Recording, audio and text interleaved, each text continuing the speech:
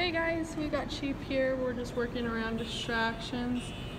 We've got another service dog over here for hearing and just learning to bark at alarms and stuff like that, so that's definitely a distraction. He's a little bit interested, but today we're working on the beginnings of deep pressure therapy, the DPT and the lap command, so that he will be able to sense anxiety and stress and things like that and alert to it. So what we'll do here, we start with some treats and we reward him for doing it. So I wish I had a little bit longer so you could see, but Chief, lap. Good! He loves this one. He loves the treats just as much as he loves being pet. Chief is a super big love bug. Awesome dog, very balanced.